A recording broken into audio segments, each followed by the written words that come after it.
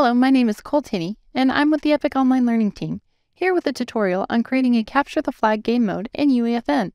Capture the Flag is a two-team game that can be played with up to 12 players on each team. The goal is to capture the opposing enemy's flag and bring it back to your home base and drop it off. The first one to capture their enemy's flag 3 times wins. We're going to look at creating the basics for this game mode so you can expand on it to make your creative experience. During this tutorial, we'll be cutting over to slides like you can see here that will show you the properties on the devices that you'll need to change. If you don't see a property listed on the slide, keep those devices' properties at their default. While the slides will only be visible for a brief time, feel free to pause and take as long as you need to update the properties before moving on. I'm going to start off by using the pre-made Creative Island template for Capture the Flag as the basis for our level design. The level design is really important because proper design helps with the setup and overall flow of a Capture the Flag game. And it just adds to the fun for the players. We can see we have a blue side on the left and a red side on the right, and the map is symmetrical. Everything on the left is the same as on the right. That way there's no advantage for either team.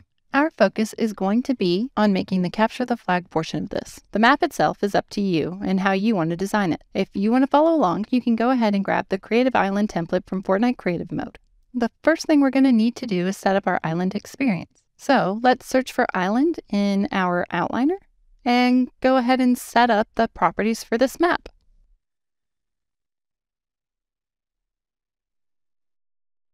With all the settings set up on our island settings device, we're going to need to set up our classes. Since Capture the Flag is traditionally a class-based setup, you'll have different classes that the players can choose from when they start. Let's go ahead and look in our Fortnite devices folder for the class designer, and let's drag one in. I'm going to do it on top of my building here. This will be your default class. So we're just going to set it up with the basics because we want them to choose a custom class, but this is what they'll use when they respawn back in. This one is going to be very simple. It's just the class name of default with the class slot of 1. We're not really going to give it anything. It's just our base class. I'm going to duplicate my class designer using Alt and drag it over to make a second one. We'll go ahead and set this up as our fighter class. And with our second class designer set up for our fighter class, we can go ahead and set up our team settings device. I'm going to drag a team settings and inventory device into the world and put it above the starting area for this team. And let's go ahead and set up the properties for our team settings and inventory device. Keep in mind, we will probably have to duplicate these at some point for our other team, but for now, we're just creating the first team to get the basics set up. And with our class settings device set up, we should be able to test this. However, we have nowhere to start from. So let's go ahead and go to where the starting room is set up for this map. You can see right here we have a little starting area. This is where we're going to choose our class selector device as well as our spawning devices. So let's set up a few player spawn devices. Now, you want to make sure you set up enough player spawns for all the players. For example, since we have this set to 12, we'll want 6 player spawn devices. But for testing purposes, these 3 are fine. We also want to make sure all 3 of these are set up for the player team 1 index because, well, this is for the first team. Let's make sure these are all set up as not visible in the game because it detracts from the appearance of the game. Next, on the other side of the room, we're going to drag a class and team selector device in and set it up. Since this is the only class selector device we're going to be using for this example, we know that we need to change our class to switch to class slot 2. Class slot 1 is going to be our default class. We should also go under advanced and make sure clear items on switch is enabled because we're going to be giving them brand new items. And at this point, we should be able to test this out and see if it works inside of the Fortnite play session. Let's go and start the game. It should spawn us in on one of our spawn pads. Round will start, our class selector should activate. We shouldn't have anything equipped, so we're good there. Run into the class selector, and now we have our class 2 selected. We should be able to go out and now start working on the actual capture the flag portion of our game mode. Back inside the editor, let's set up the item we want to capture, as well as the area to return that flag to when it's captured. We're going to look for 2 devices. We're looking for the capture items, and we have a capture area and a capture item spawner. The area is where the captured item will be returned to. The captured item spawner is the item that spawns the item we want to capture. They can be in two different places, but for this example, we're going to put them both in the same area. When we drag a capture area into the world, we can now see this is where we're going to return our item to, and then going to drag the capture item spawner onto the same spot. Let's go ahead and clean this up in the outliner. Let's call this capture area Team 1. And then we'll name the other capture item spawner Team 1 because we're going to need one for each of our teams. This will make it easier to find. Now let's set up our spawner first. What we want to do is set up our friendly team to our current team index. We want to set the captured by to hostile. That means only enemy teams can take this item itself. Let's set the accent color to whatever we want. In this case, direct color aqua. That's the color I set up for our team earlier, so we're good there. And the return the dropped item, we'll set it to 10 seconds. That way if the player is eliminated and they drop the flag, it will automatically return in 10 seconds. Now we need to actually tell it what item. So in our item list, let's add an element. And we're going to look for flag in the item definition.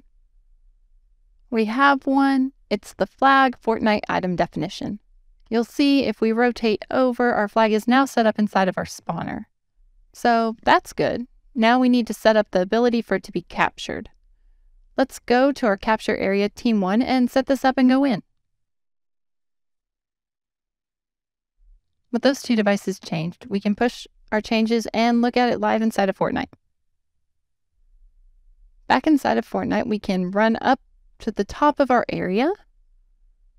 Once we get to the top, this is our capture area. We can see we have our flag set up and we have the spawn area working.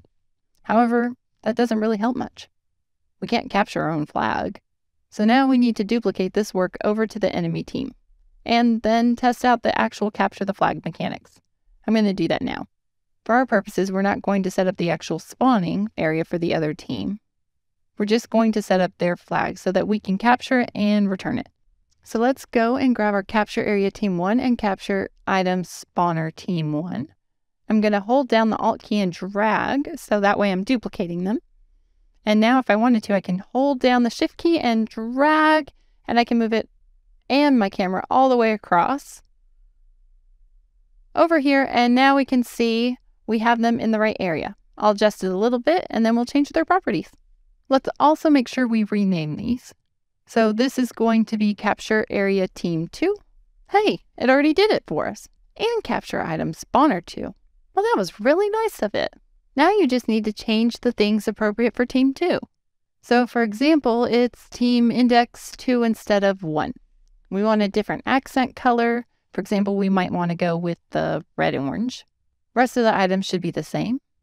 For our capture area, this time under Team Index 2, everything else should still be the same. And one last thing we're going to do is set up the HUD controller. So that way our heads-up display better matches our capture the flag game mode. And with that said, let's go ahead and load back in and playtest to see if our basic capture the flag game mode is working, and we can. See, we're loaded back in. I'm going to go ahead and speed run through all the enemies over to the enemy's flag. I'll go ahead and pick up the flag. Now that I have the flag, I'm going to go ahead and dodge all those enemies again back to my base.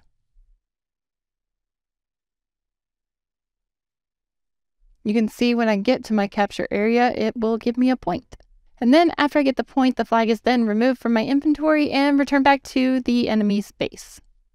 Of course, there are a lot of other options you can do to make capture the flag your own game experience. I'd recommend going to the documentation where there's a game build guide for capture the flag to give you some more ideas and some other instructions. After checking out the documentation, I'd suggest heading over to the Creative Template Island that this example was based off of. It's a great resource in order to see all the intricacies for capture the flag. It also includes a pre-game lobby and has all of our different class designers, rather than just the one I used. And everything else set up, built upon the basics that I've shown you inside of this tutorial, so that you can get started with making your perfect capture the flag level. And finally, we really want to see what you create inside of UEFN. So please share with us on social media. And make sure to look for more content in the Epic developer community. Bye!